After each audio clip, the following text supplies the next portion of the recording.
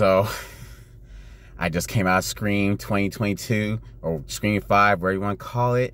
Well, I had to get home because I was going to record this in the parking lot of the theater, but there was a cop out there. I was like, he's like, sir, you're not giving me 6 warning shots in the back today just because I'm recording a video in my car. But anyways, oh my God, I loved that movie. Scream 5, Scream 2022, whatever you want to call it, Scream. It was amazing. I need to go see this ASAP. I love that movie. It's my favorite since the first one. Like, I hope it's not recency bias. I hope, like, in next week my attitude doesn't change. But I'm gonna see it tomorrow or later today. So I'm gonna see it tomorrow. Oh God, what a great movie that was.